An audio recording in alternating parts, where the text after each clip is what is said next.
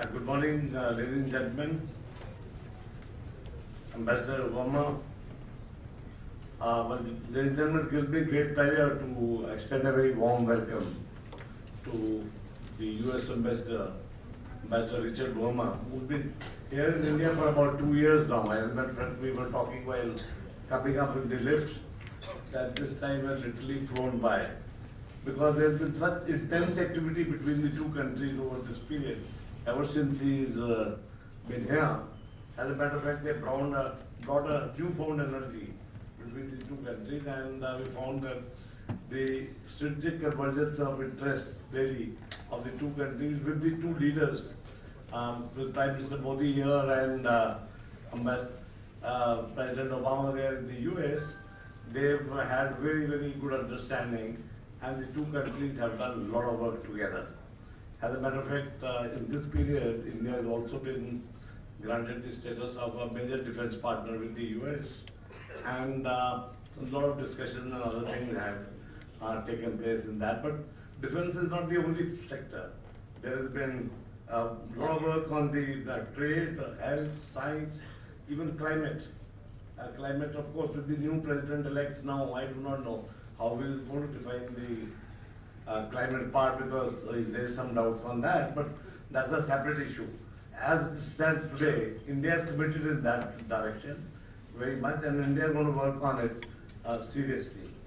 And we are looking at that direction with great aims and with objectives which have been defined, and we'll work towards that. Next year is also the Global Entrepreneurship Summit in India, in which a very large number of entrepreneurs from all over the world are expected to come. So let's see how does that go, but there's a very major event which is on.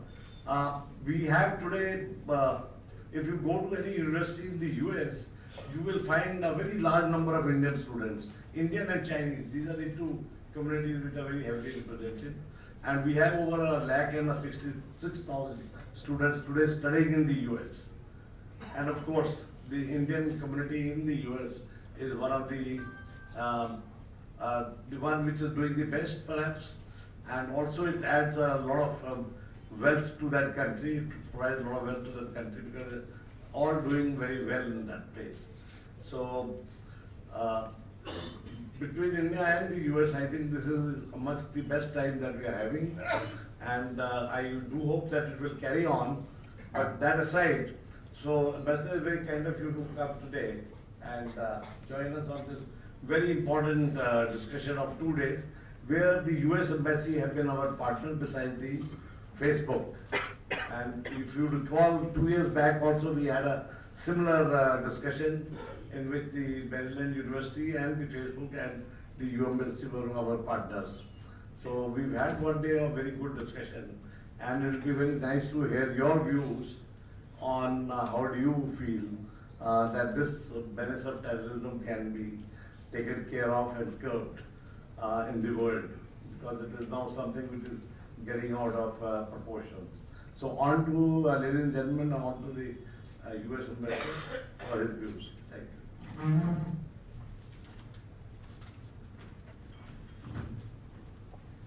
Well, good morning. Good morning, everybody. It's good to be back. See a lot of distinguished faces in the audience, and we have been such a close partner with the Kananda Foundation over the years, and we're really excited to be here again, and thank you for your incredible sponsorship of this event, and just our ability to get together like this on such important topics. And it's also hard to believe that I've kind of rounded the 2-year mark. We're over 2 years. Time flies when you're having fun. And I was very honored and pleased to have made it to all 29 Indian states. Last week I was in Mizoram and Sikkim.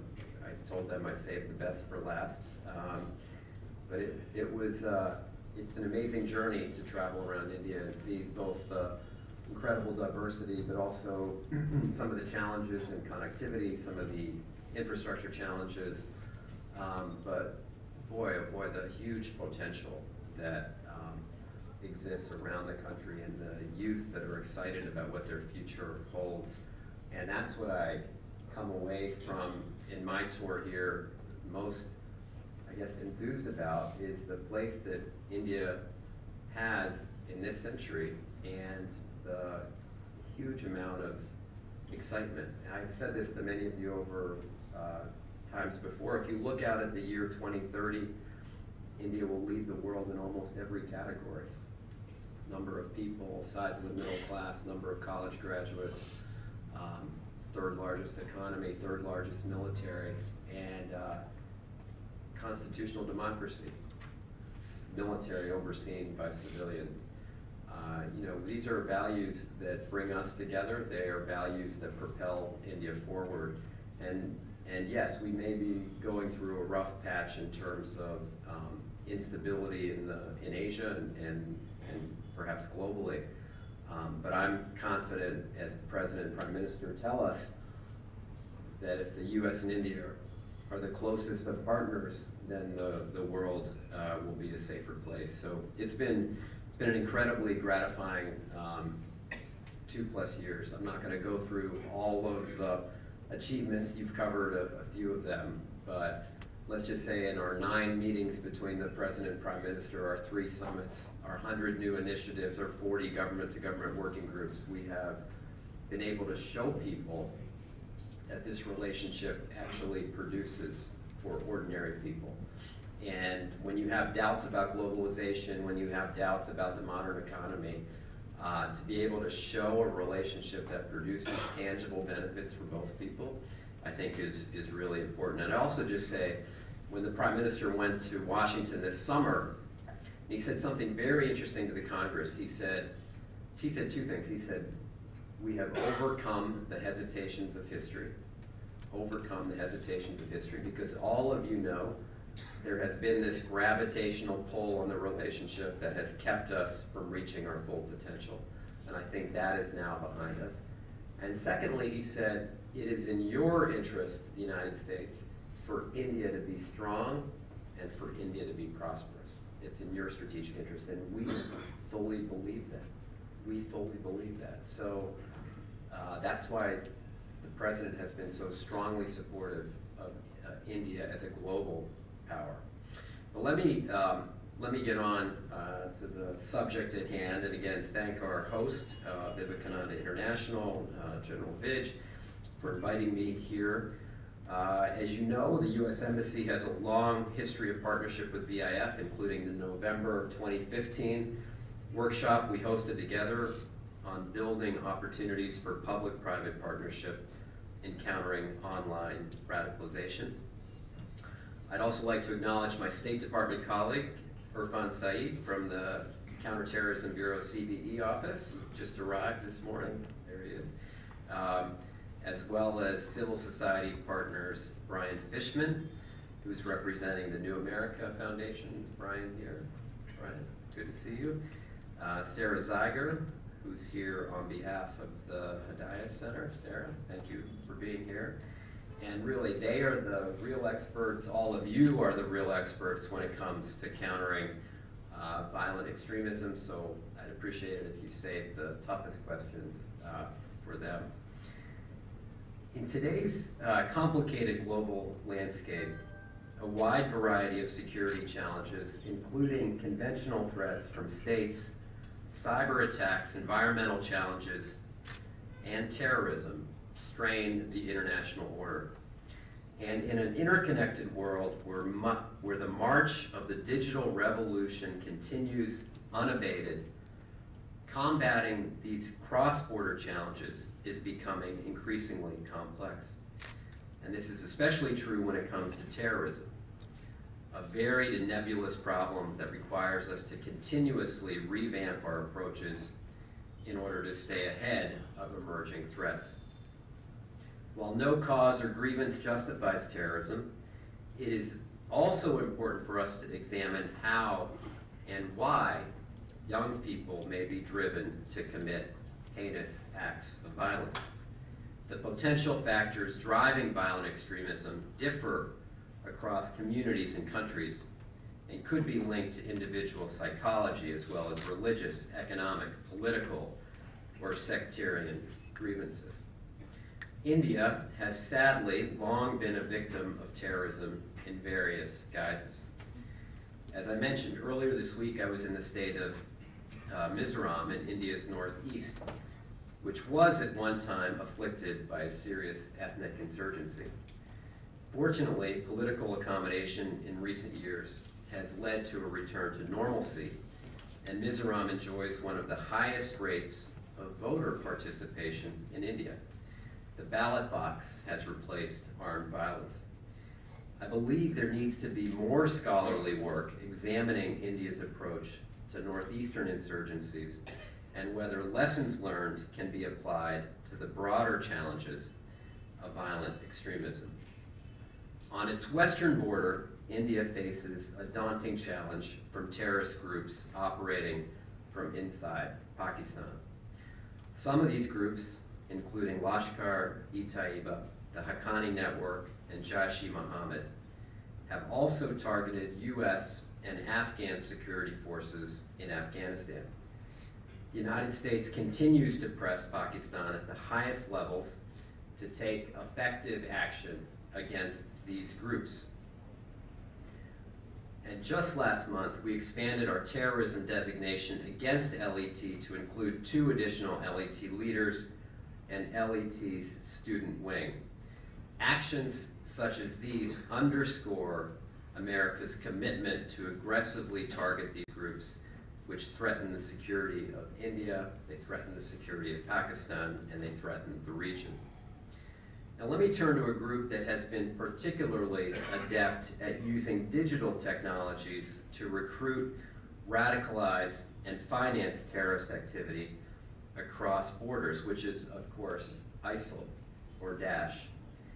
The internet and social media have been a key component of Daesh's strategy to recruit foreign fighters, 40,000 of whom have poured into Syria over the last 4 years.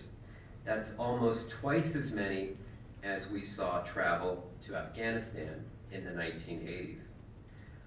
Now, ISIL has faced significant reversals in Iraq and Syria at the hands of the international coalition, but the group remains a clear and present threat, including in South Asia. Daesh operates an official branch in Afghanistan and is looking to expand its presence in India, Bangladesh, and elsewhere. Daesh also uses digital technologies to encourage self-radicalized or lone wolf extremists to conduct heinous attacks near where they are located. Terrorists are no longer simply building bombs and hatching plots in secret. They now post instruction manuals online and urge individuals to commit violence on their own accord. Recent attacks in Germany, Turkey, and Israel, and sadly the list continues to grow, highlight the grim reality that threats posed by lone wolf attacks are not constrained by territorial boundaries and are unlikely to dissipate soon. But regardless of whether it's Daesh or another group, a comprehensive approach to counterterrorism requires countries both to tackle immediate threats and also address underlying factors driving radicalization. We must better understand how extremist messages and propaganda gain currency, particularly among disaffected and alienated young people. When governance fails or economic opportunity wanes, the potential pool of recruits undoubtedly grows, and the internet becomes an even more effective tool to indoctrinate, train, and recruit new fighters. And conferences like this one are important because they focus attention on these issues in a way that's really required. Now, to address evolving threats, we need first to be able to identify, trace, track, and ultimately put out of business terror networks that use the internet. As democratic societies that value free speech and due process, India and the United States have a unique responsibility to strike the right balance. The tensions between privacy and security and free speech and maintaining order are not new. But the use of digital technologies has placed these tensions in a newer and sharper focus than in the past. And successful resolution is not easy. It requires careful coordination between law enforcement and intelligence agencies, with private sector partners, such as with Facebook and others.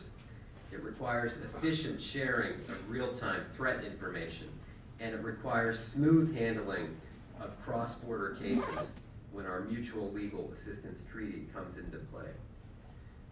Though challenges inevitably arise, I'm pleased that our cooperation in this area continue to improve. Now, second, as I noted during our November 2015 workshop on public-private partnerships in countering violent extremism, success in addressing the underlying drivers of radicalization depends at least partly on empowerment of the private sector, civil society, media, and religious leaders to disseminate alternative narratives. These narratives can counter terrorist propaganda, for example, by amplifying the stories of those who defect from terrorist organizations, by showcasing the life of misery as a foreign terrorist fighter, and by highlighting the damage terrorists are inflicting on Muslim communities. And as Indian government and non-government actors consider opportunities for countering violent extremism, I hope they will reflect upon this nation's vast potential for contributing in this area, for no country has more to offer. Again, while no one would claim India is immune from threats, its citizens have by and large resisted the pull of violent extremism. How then can India's vast and vibrant civil society, its universities, its influential clerical establishments, Bollywood and so on, mobilize locally and globally in the fight against violent extremism? Along these lines, I'm gratified to share with you some of the dynamic and developing opportunities civil society actors are applying in the fight against violent extremism. The peer-to-peer challenging extremism program, again in collaboration with Facebook, empowers university students to counter pervasive extremism on social media. In the U.S. state of New York, young women at the Rochester Institute of Technology used the program to create a digital campaign called It's Time, X Out Violent Extremism, to extinguish ISIL's use of fear as a motivator. This spring, peer-to-peer will expand to over 300 universities in 70 countries, whose students will push back on online hate and extremism and promote tolerance and respect. I'm pleased to note that the U.S. and India are both represented in this roster of nations. Just as peer-to-peer enables university students to amplify their voices, the Strong Cities Network provides resources for municipalities to tackle the sociological, economic, cultural, and psychological drivers of radicalization. Launched at the United Nations in September 2015, the Strong Cities Network is the first ever global network of mayors, municipal level policymakers, and practitioners united against violent extremism. The network links communities, CVE professionals, and local political leaders with their counterparts around the world through the sharing of best practices and facilitation of CVE collaboration. In less than 2 years, the network has expanded to around 80 cities. Now this is a good start, and much more is possible. And once again, I'm gratified that both the US and Indian cities are represented, with Mumbai bearing the standard for India. As we move forward, let us remember the potential in partnership. We all know how bureaucratic stovepiping inside our own agencies and governments hampers responses to terrorist threats. The same applies to cooperation between international partners. When we work together effectively by sharing information, evidence, and best practices, we can defeat transnational threats like terrorism. And as I mentioned, the U.S.-India partnership stands as a global example of what is possible. In the last year alone, we signed a new agreement on terrorist screening information and deepened our cooperation in countering JEM and other terrorist groups. Our intelligence sharing has reached unprecedented levels, which has directly helped Indian security agencies foil potential attacks. Yet the nature of the threats we face requires us to identify new avenues for cooperation, not only specific terrorism cases, but systematically as well. Over time, our cooperation against terrorism and violent extremism can and should embrace the largest possible spectrum, including cooperation between our law enforcement academies, our judicial training centers, and our rich civil societies. Given the threats, those of us in government positions should undertake every reasonable effort to foster and support this cooperation. And we have done that, and we will continue to do it. Finally, the world needs India's leadership in countering terrorism. As Secretary Kerry stated during his visit to New Delhi last year, quote, "The battle to counter and defeat violent extremists does not rest with any one nation and cannot be won by any single campaign. It is a global cause requiring consistent focus and persistent action, a willingness to adapt our tactics as threats evolve, and a commitment to tackling this challenge at every level, in the security of our airlines, cities, and ports, in the flow of money and arms across our borders, in the integrity of judicial and law enforcement personnel, in the battle of ideas waged in schools, houses of worship, and on social media."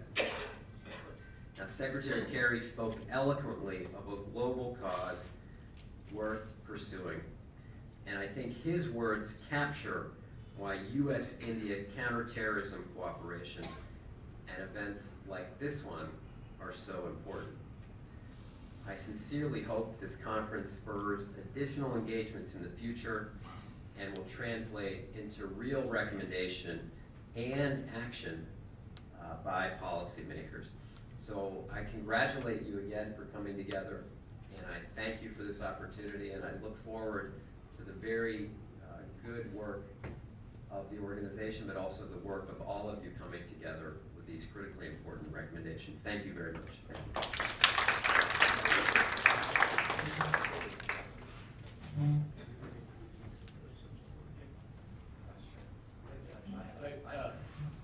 The question answer session, but just 10 minutes is the optimum time that we have.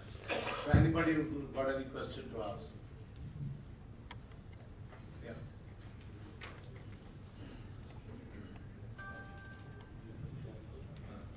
Ambassador, I'm glad your swan song for this period has been in the VIF. My intervention is triggered by your saying that India should have the leadership in this region. As you're aware, besides the Daesh which you mentioned, Al-Qaeda, and Taliban, which is very strong in this area, you find that the others, for instance, China, Pakistan, and Afghanistan, are dealing with it. My apprehension is that while you might decline NATO's role in Europe and Eastern Europe, I don't want that to happen in this region, and I feel India by itself, perhaps looking at the sensitivities of the others, might not be able to assume the leadership.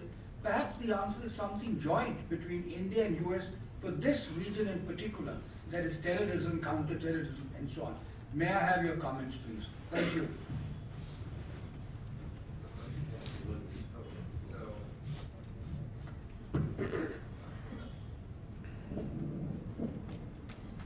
You know, when I first arrived here, people would tell me, you know, we have great convergence on the East, Act East, Asia rebalance, but we don't have convergence on the West.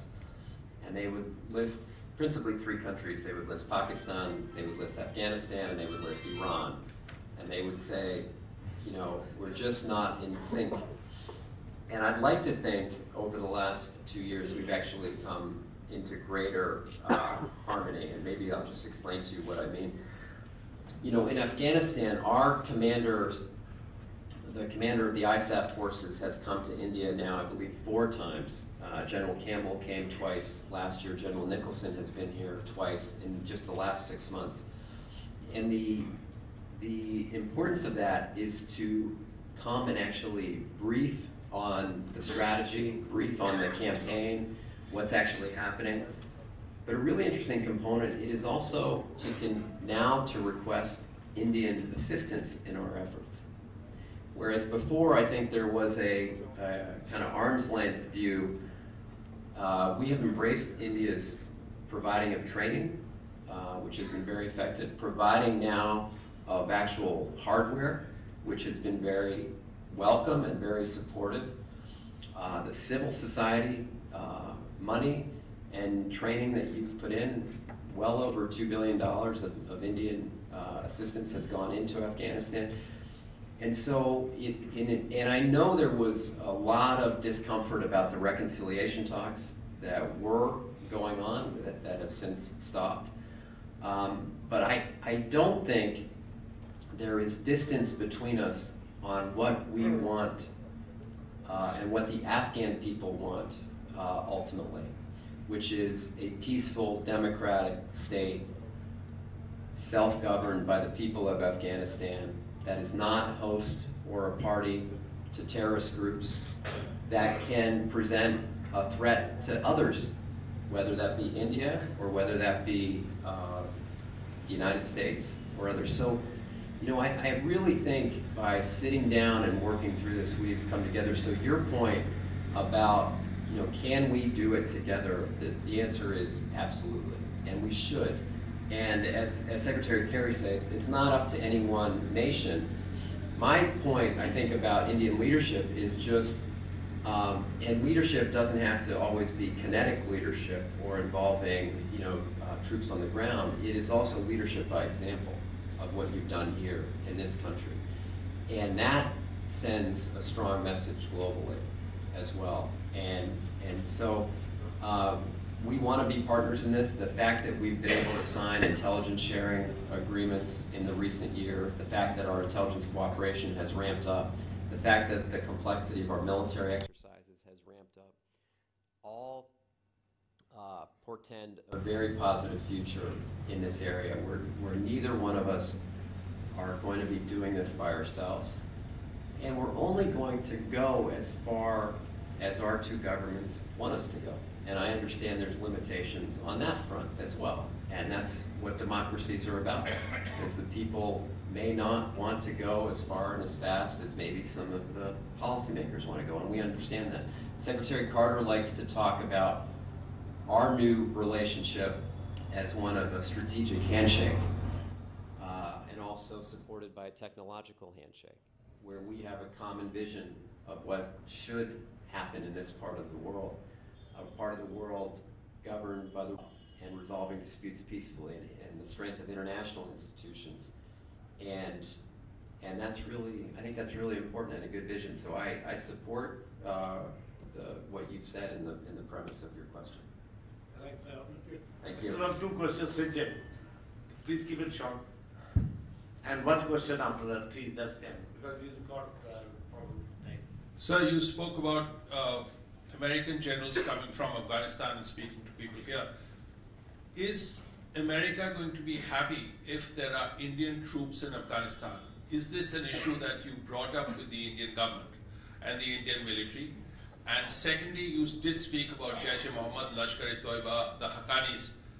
What exactly has America recently told Pakistan about action against these 3 organizations? Yeah, so no, on the first part of your question, no one has suggested the presence of Indian troops in Afghanistan. No one has requested that, and that's not something that's even on the table. Secondly, we have taken a very tough line on groups emanating, terrorist groups that operate from Pakistani soil. And you may be aware of some of the congressional restrictions that are now imposed because of these groups that have done significant damage to our personnel, to our troops, to Afghan people. And so it has been a very kind of tough and concerted message to the Pakistani leadership about getting control, eliminating the safe havens, holding perpetrators accountable, and shutting down this kind of cross-border activity. And that, that message has been clear and unequivocal, and I believe that will continue. Right. Last question.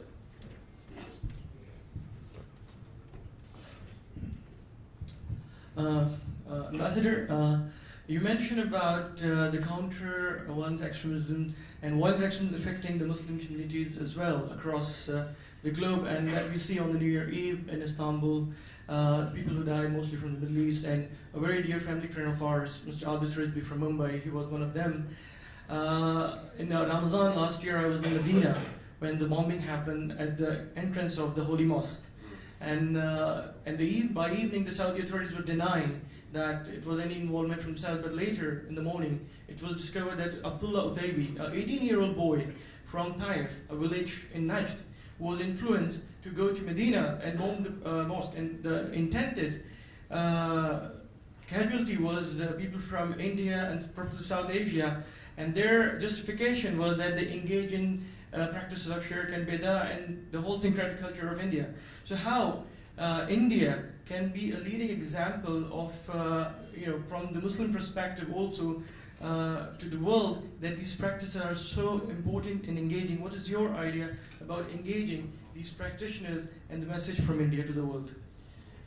Yeah, look, it's this is what I hope all of you are talking about over the next day or so, and yesterday as well. That when you have inclusive governance, when you have robust civil society, when you have society represented in kind of all elements of the economy, that in and of itself is a testament to India's kind of history, but also a recipe for success. And obviously it's not perfect on any given day, and that there are occasionally pockets of confrontation, but overall the story is such a positive one. And to the extent there are leaders that can be engaged with in different parts of the Middle East, I think about what the US and India now are doing to train peacekeepers, what we're doing to train women from Afghanistan on entrepreneurship and business development, what we're doing in global health security broadly around the world, what we're doing with African farmers to improve their crop development. I give you those examples to say we are now kind of expanding the reach of our work together.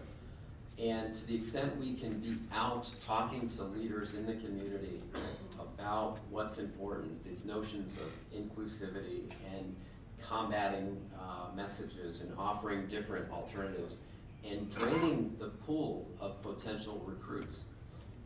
That's really powerful. And again, I'll just go back to say we can't do it by ourselves, and much better if there's a country right here in South Asia, the world's largest democracy, that can be a leading voice for those ideas. And the time is now. It's needed now for people to be out there spreading those messages.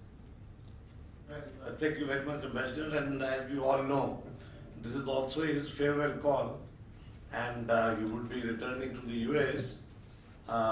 We would like to wish him the very best of luck and Godspeed while he is in the US, and we will hope that he would return to India sooner than later. You just have to invite me to a conference. I'll come back. And I generally look forward to his coming, because these 2 years have been very intense in our cooperation, not only between the two countries, but even between the VIF and the US Embassy. And they've been always forthcoming in whatever one requested them.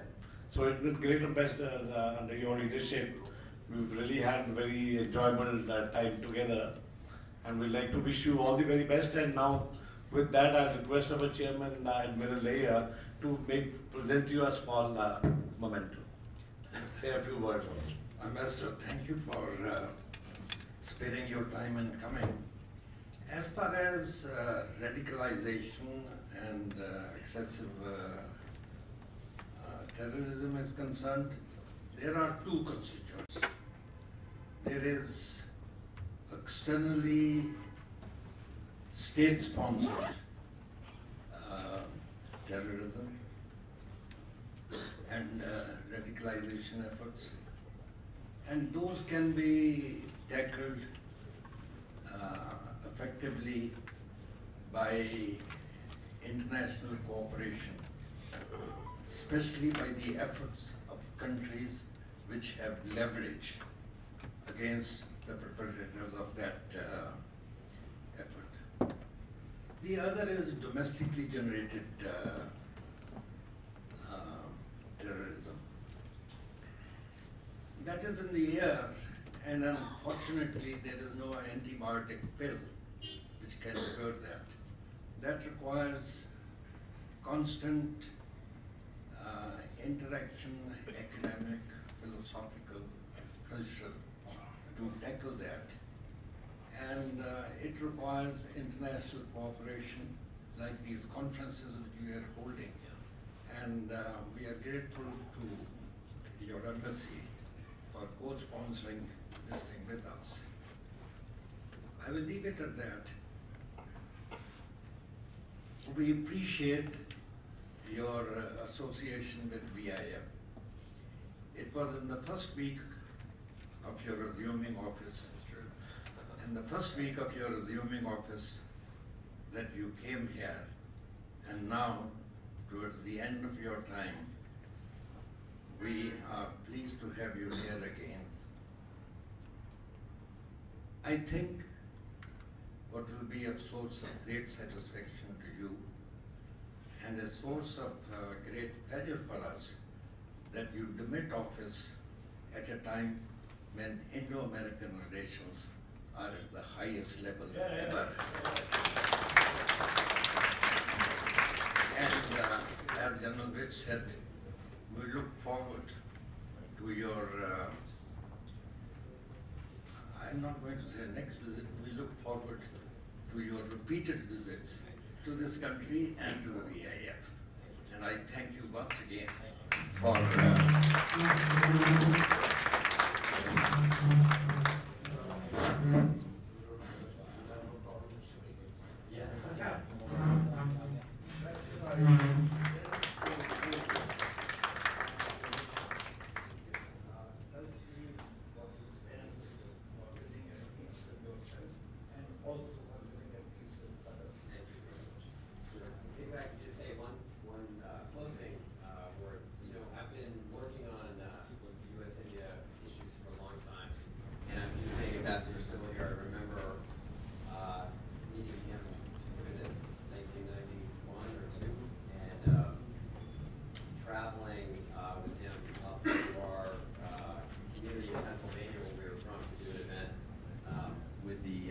with the Indian American community there in Pennsylvania. So I don't view this as goodbye. I view this as a short pause in our seeing each other regularly. But I'll continue to be a strong supporter and advocate for the relationship for the duration of my career. Like many of you, I started my career in the military, which was unusual for a first-generation immigrant into the United States. And I remember my parents lamenting, why couldn't you just go to medical school like all the other Indian kids? And I was glad I started in the military. I was glad I worked in public policy at Capitol Hill and in the State Department. And so this is my passion, and so you'll continue to see me. Thank you. Thank you very much.